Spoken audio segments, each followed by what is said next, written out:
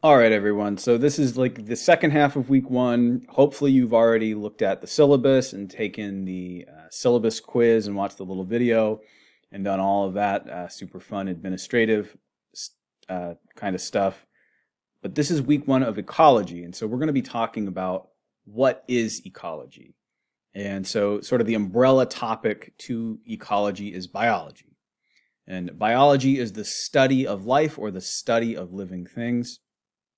And ecology is the study of how do living things within an environment interact with their environment and interact with one another. So how do individuals interact with the environment and how do individuals interact with one another? That is sort of the broadest view of ecology possible.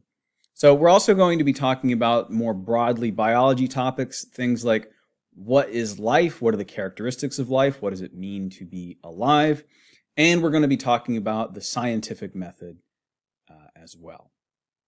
So a lot of folks think that ecology is sort of the same thing as environmental activism. So oftentimes ecology will go hand in hand with environmental activism, but they're not the same. Okay? Ecology is just science.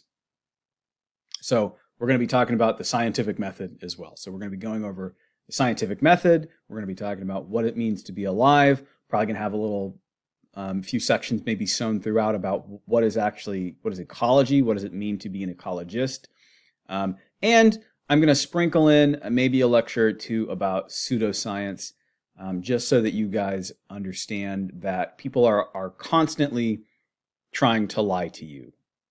No matter who you are, no matter what you're doing, there are constantly people who are trying to lie with numbers, with statistics, with basically garbage science, and we're gonna talk about that. So yeah, that is week one.